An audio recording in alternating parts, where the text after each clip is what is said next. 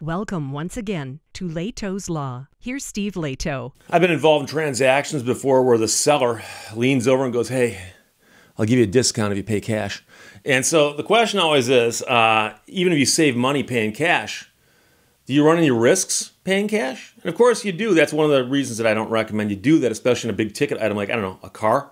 So here's a story out of Miami. Adam sent it, thanks a lot. From the Miami Herald, David J. Neal wrote it. Buyers of 11 cars say they paid a Miami car salesman $179,000, but never got their cars. So customers of this dealership say the employee pulled the ultimate scam on them, took their money and gave them nothing. Then, when police arrested the man and that arrest was shown on TV, some more people came out of the woodwork saying, yeah, he got us too. So arrest reports say the man is 51 years old and he was handcuffed and hauled out of a dealership and lives in North Miami-Dade. Now, they claim he did his money for nothing scam while a finance manager at another dealership in town. So since he was arrested in May, he's been a resident of the Miami-Dade Corrections Center, charged with 8 counts of third-degree grand theft, 2 counts of second-degree grand theft, 4 counts of worthless check given, 1 count of theft from an elderly person, and 1 count of organized scheme to defraud. So they've asked him to post a bond of $67,000. And a bunch of these charges, I did not include the dollar amounts, but that's what makes the difference. So 2 counts of second-degree grand theft from $20,000 to $100,000. And then a count of theft from an elderly person from $10,000 to $50,000. And so those are just basically the brackets within which they work.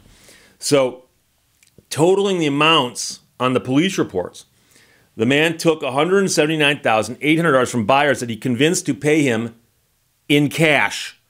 As described in the arrest reports, he used his position as financial manager to paint a screen of legitimacy on the transactions, and in one case, familiarity.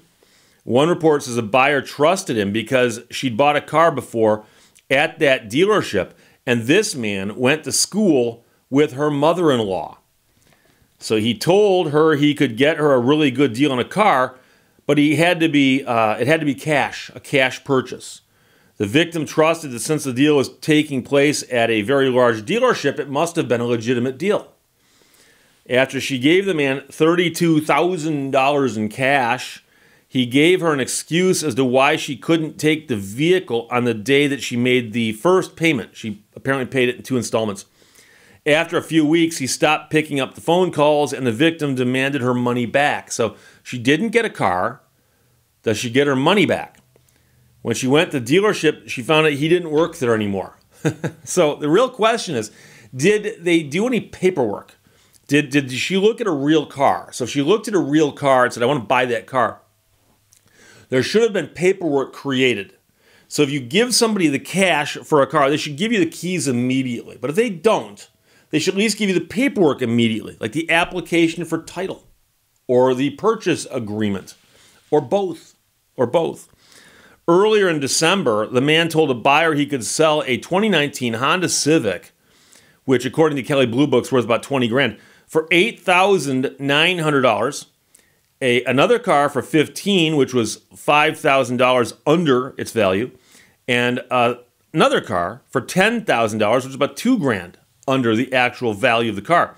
The only catch was that he could only purchase the vehicle cash through him since he was the financial manager of the dealership. And it turns out the guy actually did work at the dealerships, and he had these positions, and at this one dealership, he got people to give him the cash, and he just never gave them the cars. So the buyer paid the too good to be prices in December, but the man said the cars were at the shop. And in this particular case, a buyer bought more than one car. It looks like they bought 3 cars and kept being told that the cars were being worked on as if they're going to repair the car before selling it to you. See, that should have been the first clue. And they go, oh, the car's being worked on. We're going to fix it before we sell it to you. Okay, this is obviously a scam. I want my money back. Oh, and so the customer asked the man for his money back. And the man said, well, I've got supervisors here at work. I can't give you the money back while they're here, which would seem to indicate that something here is not being done correctly.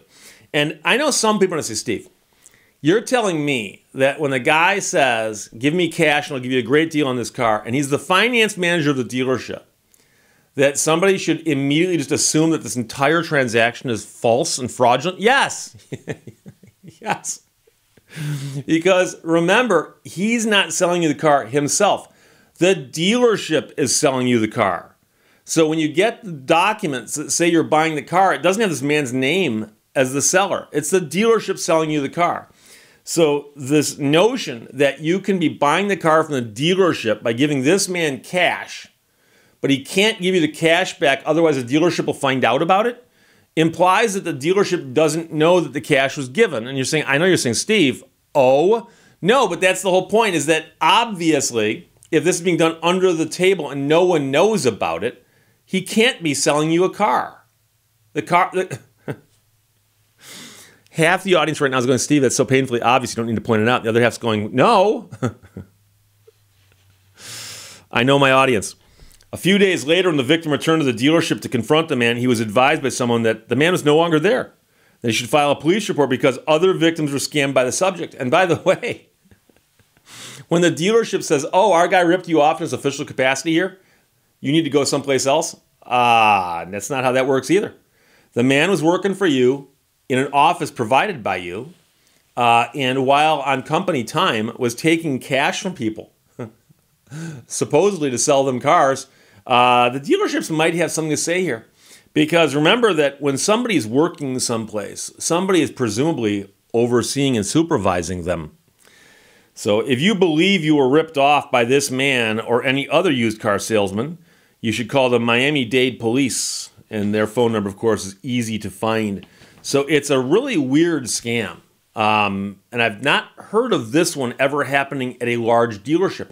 I've heard of it happening at a small dealership, and I've also heard it happening at a one-person dealership where there's some guy who's got a corner shop, and he's got 6 cars parked out in the corner, and it's, Biff's used cars, okay? And you go in and, hey, I'm Biff, okay? So you're talking to Biff, the man himself, the legend. He's the guy. That's Biff. And Biff goes, hey, pay me cash. I can help you out here, okay? And you pay Biff some cash, and he goes, okay, that car right there, we'll prep it for you and have it in a couple days. For some odd reason, Biff doesn't produce the car. Now, you might say, Steve, just for argument's sake, give me an example why that might somehow possibly happen. Well, let's suppose that Biff took the car in on trade, and the person who traded it in had a lien on it that they couldn't afford to pay off. So Biff says, here's the deal. I'll pay you an amount of money for your car, but I can't pay you till I sell it. Okay? And so depends on what he sells the car for, because he might owe money to the person who brought the car in, he might owe money to the lien holder, or he might use the money he got from you to take care of the previous transaction where he did something wrong. And so I've heard of different examples of this where somebody's got, it's not quite a Ponzi scheme in that sense, but it's almost like a complicated shell game where the guy's got like 6 cars on his lot, all of them got liens on them, and then he sells one to somebody, but he can't process the paperwork because the lien is there, but he took the money he got from that sale to make his house payment or his child support payment or something. And so now when you come in to buy car number 2, he goes, pay me cash, I can take care of you. And it might make sense that you pay cash there, right? Might make sense. And so then what happens is he takes the cash from you and tries to fix the previous deal. Now all he's got to do is sell another car to take care of your deal.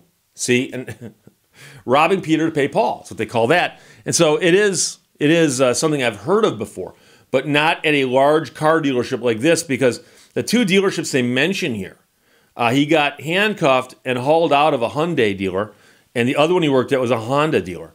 And so these are larger dealerships, and at one of them he appears to have actually been the finance manager. And so if he's the finance manager, somebody looked at his credentials and said, okay, this guy's qualified to do this. And yet while he was there, he managed to get 11 people. He managed to sell 11 cars and get the money for them, but just not deliver the cars. So it's a crazy story. And I just hope these people can get their money back. But the sad part is that the money they gave him is probably gone. So right now, there should be attorneys in Florida scrutinizing these transactions going, yes, but isn't the dealership on the hook for some of this? and they very well could be. And so I am not an attorney in Florida, but I know attorneys who are. And so I hope they're looking into this. So from the Miami Herald, Adam sent it, thanks a lot. David J. Neal wrote it. Buyers of 11 cars say they paid a Miami car salesman $179,000, but never got their cars. Questions or comments, put them below. Let's talk to you later. Bye-bye. Thank you for watching Lehto's Law. Problems are not stop signs, they are guidelines.